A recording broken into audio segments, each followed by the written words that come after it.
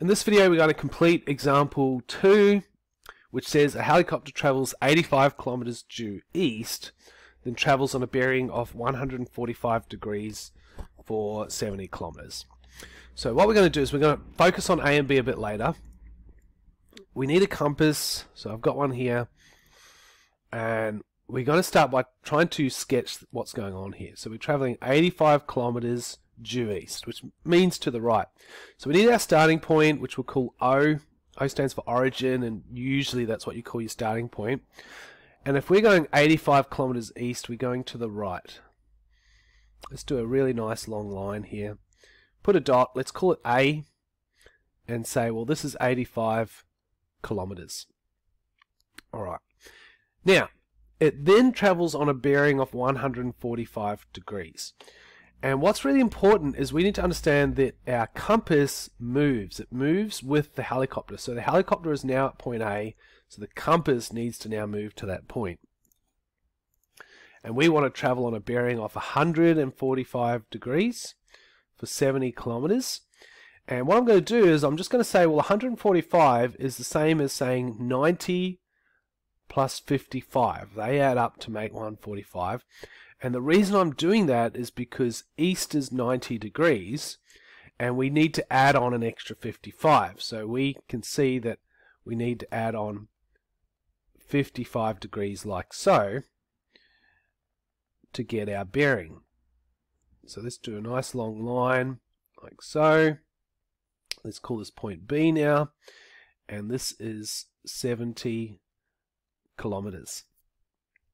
Alright, now that we've done that, I'm doing trigonometry. So I'm wanting to look for some sort of a right-angled triangle, and I can see one there. I'll draw it.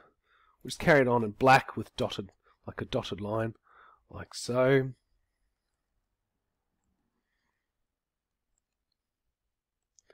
And here's my right-angled triangle. I've got an angle of 55 degrees and I've got a side of 70.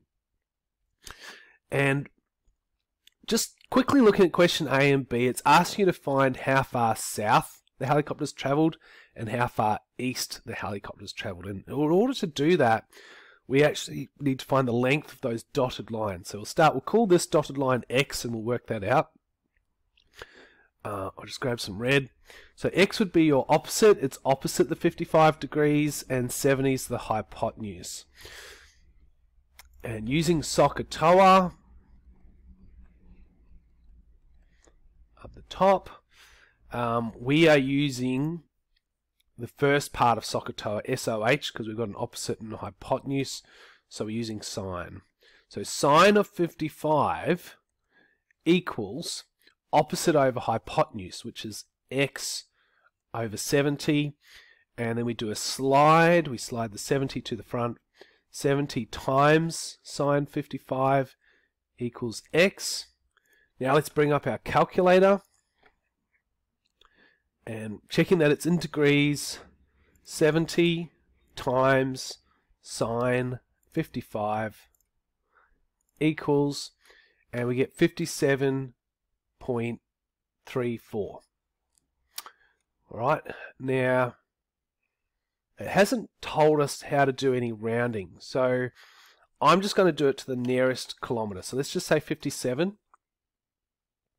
So X equals 57 kilometers.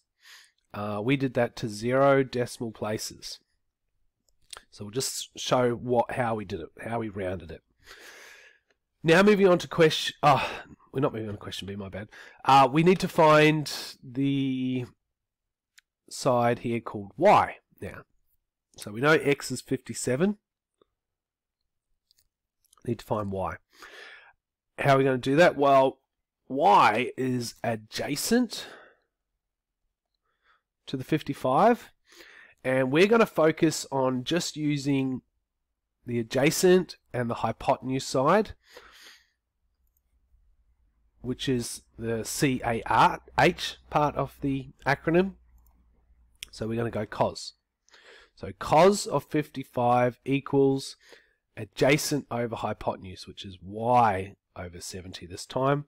slide the 70 to the front.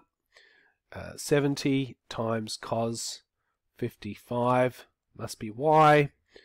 Let's work this out on the calculator. Clear our calculator. 70 times cos 55 equals, and rounding to the nearest whole kilometre, we'll say 40 kilometres.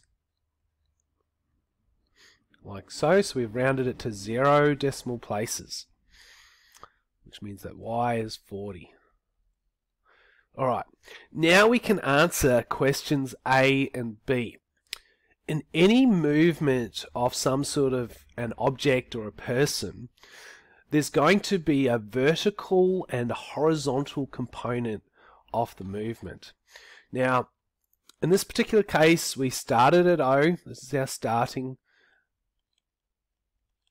point, and we ended at B. This is where we ended up.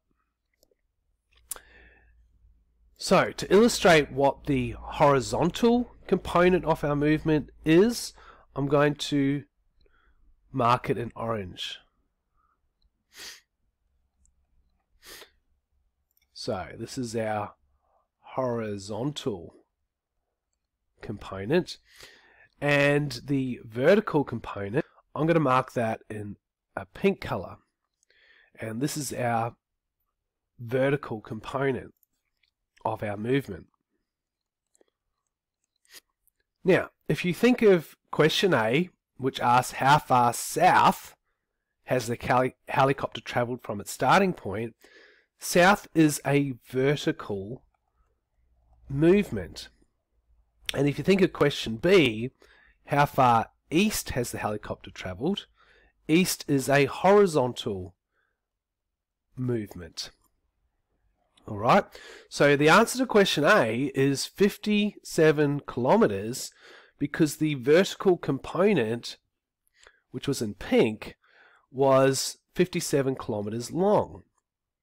And for question B, which was the horizontal or orange line, actually has two parts to it. It has an 85 kilometre part and a 40 kilometre part to that section.